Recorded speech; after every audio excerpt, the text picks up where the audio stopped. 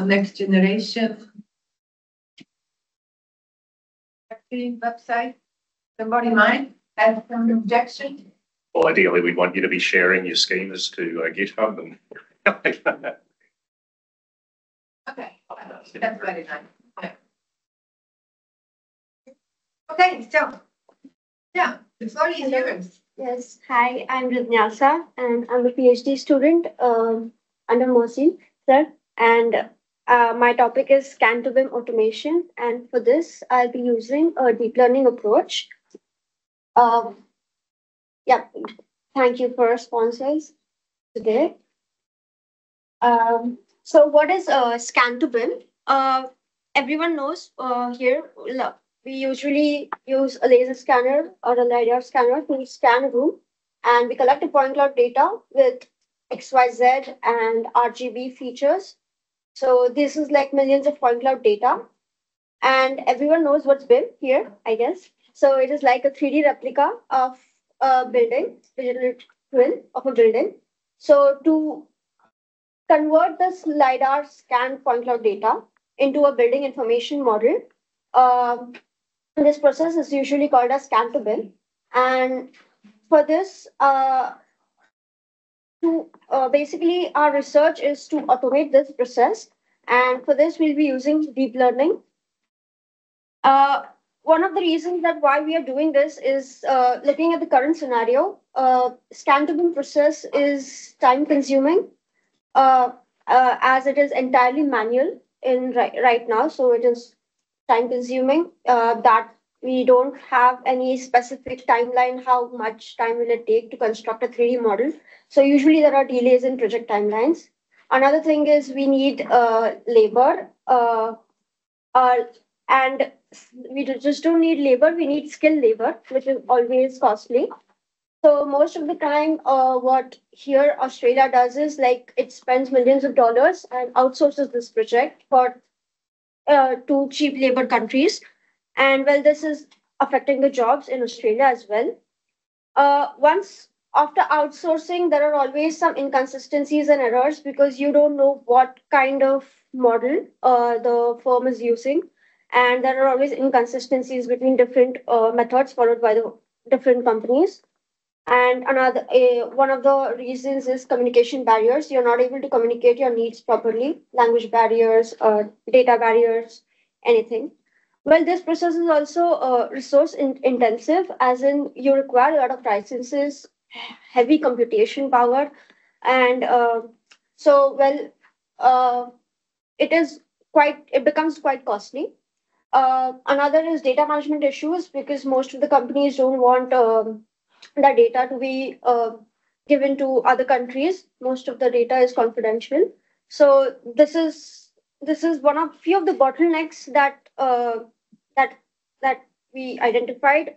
That is why we are doing this project. That is Scan-to-BIM automation.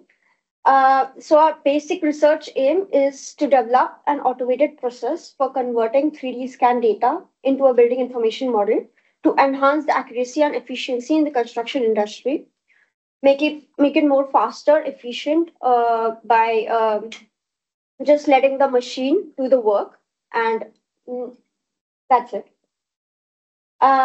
So these are the basic steps of Scan-to-BIM automation. The first is pre-processing the data. So usually when you scan a data, it is a raw point cloud data, which is millions of points. You don't need those many points. So you can downsample it or downscale it to a lower scale. As long as the information is intact, you can use it for the other processing steps. So this is one of the pre-processing steps. Other thing is removing the outliers, like cleaning the data set basically. And if you want any specific requirements like only a roof or only floors of a scanned building, so that you can do using the pre-processing step. In the pre-processing step, next comes the semantic segmentation. So once the data is pre-processed, it gets semantically segmented. Basically, it is assigning labels to each and every point in the point cloud data. These are predefined labels, classes such as walls, doors, windows, uh, These classes are predefined, and then you put in a labeled data set in the model. Here, the model is that we are trying to find or develop is a deep learning model. Uh, and mostly in such models where semantic segmentation takes place, encoder decoder network is used, and most popular is UNet right now. UNets are used in 2D data as well as 3D data nowadays for semantic segmentation. So once you have got labeled data of the point cloud data, from the point cloud data, we now extract measurements. This is one of the most important step for BIM because you need the exact measurements. Here, once you get the scan data for extracting measurements, we are using a process called as bounding box method, wherein every object, individual object is found out in the point cloud data, and around it, a uh, bounding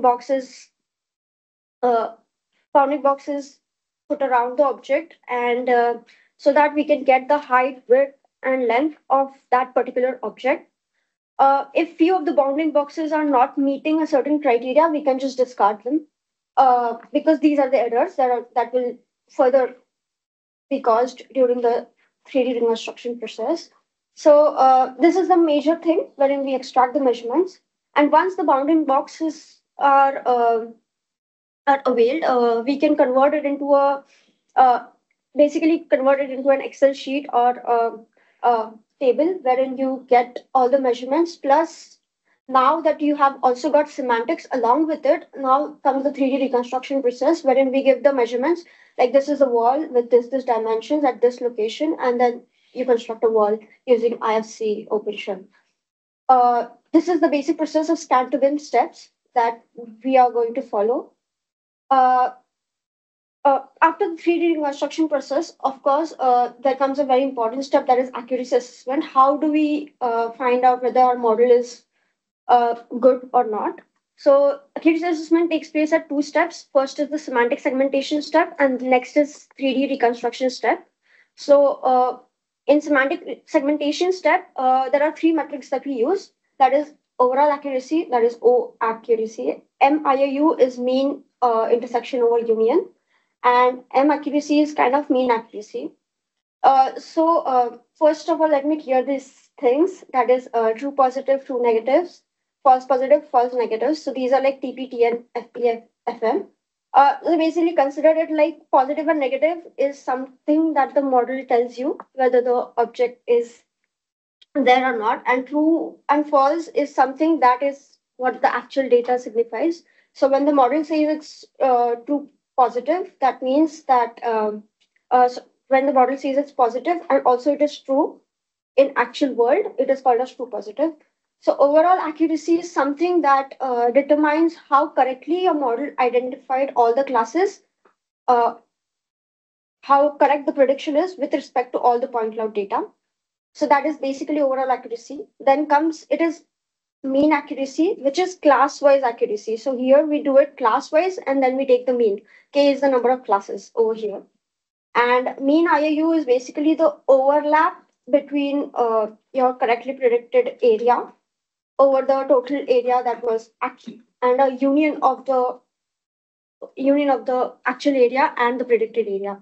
So it actually signifies how much is the overlap of correctly predicted semantic segmentation. The same steps are done in 3D reconstruction, where precision is the intersection between the predicted model and the reference model, the area actually, with reference to predicted model. R is recall, which is again the same, which is the intersection between the predicted model and reference model, but with respect to reference model. And F score is something that one metric that we use for that is a harmonic mean for precision and recall, because as precision and recall is a trade-off between it is a kind of a trade-off. So we need one metric to justify how well the model did. So we usually use F score. This is the accuracy assessment step that we usually conduct. So here we have got some preliminary results at first. The top is the top image is the ground truth, and the bottom image is the actual predicted image. So I wanted to show you the errors over here as well. So in the preliminary results, we used input features such as XYZ and RGB features of the point cloud. The output was 13 classes around, and the dataset we used here was Stanford 3D dataset that is available online.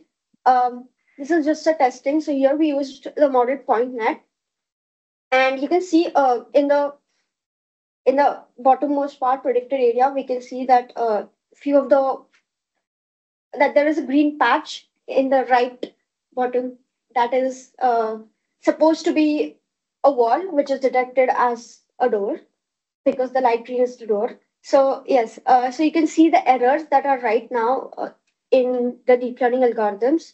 So we have to, these are the things that get confused, that the machine gets confused in classifying. These are the basic problem areas that we identified, that is walls. Walls get confused between, the first thing is the wall that gets confused between mostly windows, doors, and beam and columns. There is a confusion between beam and columns, but we don't have enough data to train a model over there. So we are going to focus mostly on walls, windows, and doors over here. Ceilings and floors have no issue in identifying that much because it is always like the highest X and the lowest height. So it is easier to identify these. The main error is usually in walls, windows, and doors. Here we can see that, one second, sorry. Yeah. So the windows are mostly like almost 10% data is identified as walls. And here the same thing is happening for doors. Almost like 10% data is again identified as walls. So this confusion is something that is seen in most of the deep learning models. So we found this problem area. These are few more preliminary results. We tried different algorithms like PointNet and DGCNN. So PointNet++ is just an algorithm that was developed after PointNet, which focused on local areas more. And DGCNN is like a graph-based model. Just like he explained before, graphs are used nowadays to find connections. So DGCNN is one of them. So these were the identified research problems that we found out. Like first was the heavy reliance on labeled data. Without labeled data, we cannot train a deep learning model. So different new models that are now coming up, like self-supervised, transformer-based networks, and generative models. These are trying to identify the patterns of point cloud data. Just like I didn't get his name, but during LLMs, he did explain the situation called as local embeddings or finding the positional encoding in the data set. This can be used in point cloud data because our focus is more on location. Another thing that we found out that material classification is missing in the research work. So, which is actually necessary for a comprehensive BIM. So, if possible, we can target that as well. Another is opening detection algorithms like doors, windows. They still lack capability and are error prone. There is still confusion between identifying these elements, and we need robust algorithms to identify this. So these are our potential research objectives. The first is to develop a method to reduce the reliance on labeled data. So semi-supervised or unsupervised learning algorithms can be used now, explored more. So next is identification of walls, complex geometries, and opening detection algorithms. So walls, doors, windows, we are trying to focus more on that. Next is incorporate material classification. This is one of the objectives that can be focused on for potential research. So that's it. Thank you. This is. Perhaps need to clarify that Jidnyasa is in the second term of her study, so she's early in her research. Very good. And I saw that you're looking in PointNet. I'm planning to have look into other networks. Or... Yes. PointNet was like the basic that actually started more exploration in the deep learning graph. So PointNet is usually used as a base network for most of the networks nowadays. I mean, the idea of PointNet is used Because they have already PointNet Plus. Yes, yes, yes. So PointNet plus plus. So the idea of PointNet was to not use voxelization method for classification of deep learning algorithms. So they did develop a method of directly using raw point cloud data for semantic segmentation. So every algorithm later has captured this idea and tried to implement more on this. So yes, nowadays it is quite popular. One of the things that he said, local transformer networks that are very popular nowadays. So that can be a potential way for 3D, I guess. And now it's very interesting because we had something here at the beginning about linking data and trying to find the data and understand the data. Now, with your presentation, we have the completely different end of the whole chain of information management, where you try to create features and try to create the structure and the data, the information that after that is going to be used. And I have a quick question. So we are talking about vocabulary, but now when you are doing the segmentation and you're working with the clusters, do you pay attention about vocabularies and relationships between the different features in the segmentation? And after that, when you supposed to build a model, What do you mean by exactly vocabularies? how the things are named? What is a wall or is something No. else? No. It depends on the label data actually. Yeah, the If- labels, you can define the labels by itself. Yes, we can do that. But Yeah. if wall is set a different name, we can just change the data set into one label. Yeah. Yes. I guess perhaps the question is how the relation between different objects in say in a building is constructed. I think that's also another thing. So you always have you always have windows if you have walls. So you won't have windows without having walls. So that type of semantics and relationships, can be helpful perhaps in research. Sure. But also using the semantics that is already available, it also can be useful after that for interoperability of data. Yes, it can be. Yeah. You have a quick question. Yeah, it's a very interesting topic, but also I think it's also a very classic computer science research topic as well. So if you look at the publications in CVPR over the last couple of years, I think there's a lot of work in this space. It would be Yes.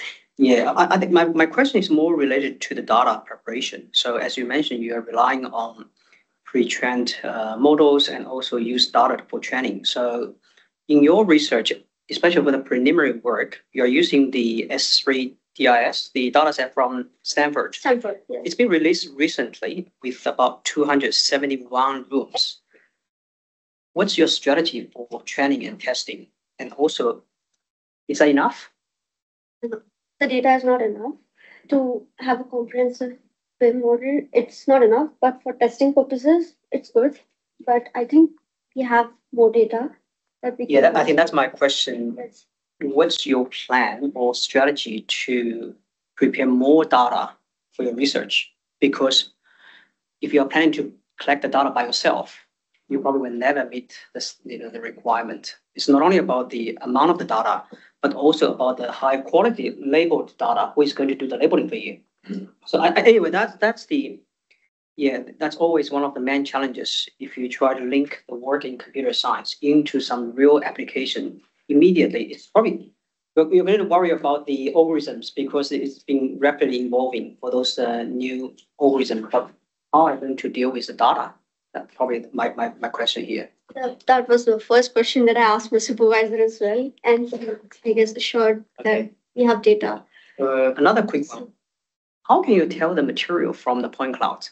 the type of That is material. one of the questions that previously also I faced. This is a very difficult to identify because one is texture, but second is color. But color cannot. I mean, if you just paint over the wall, it cannot be identified properly.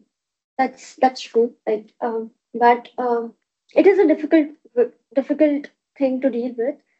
Yeah. But mean- I am still at the literature review. I've read few papers on it, but they show good results. I'm not sure how. Maybe potentially might be looking at incorporating point clouds with other type of sensors. Could be the high resolution images or thermal camera images. I mean, I That's asked it as something- well. Yes, yes. Yes, I yeah. also looked at that as well.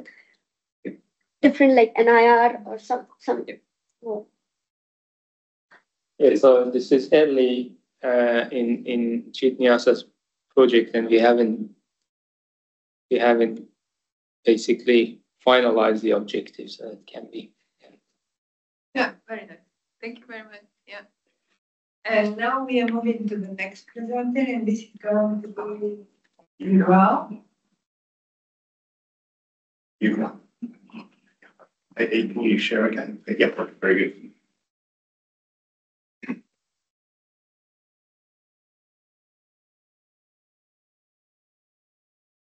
Good morning, everyone. My name is Yu Gao, and it's my honor to join you as a new candidate this term. And recently, I'm preparing for my research proposal.